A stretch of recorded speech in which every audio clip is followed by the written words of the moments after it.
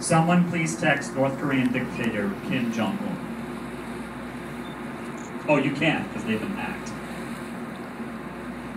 Revenge. In October of 1944, the Intrepid was in the fight of her life, Battle of the Philippines. That month, that ship was hit by 3 kamikaze suicide planes. 2 hit the rear elevator the same day.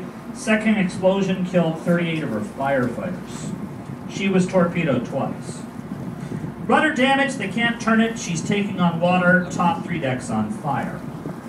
Captain gave the order, abandon ship. The crew never heard it. During the battle, the PA system had been knocked down. So not knowing better, they did what they were trained. Stayed at their post, saved the ship. That's why she's here. Zachary Fisher, the other reason.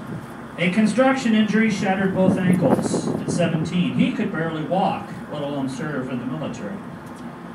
But his brothers went into war, and it was veterans who gave the Fisher family a free country, where Fisher Brothers Realty and Construction could make a fortune. Rather than see her go to the scrap heap, Mr. Fisher family and friends set up a foundation, making her a museum, now home to the Space Shuttle Prototype Enterprise. I hope you visit the Intrepid. I hope you visit the Enterprise. I hope you live long and prosper. Hope you visit a Broadway show. What is the one word that best describes this crew? Wicked. At the Gershwin Theater.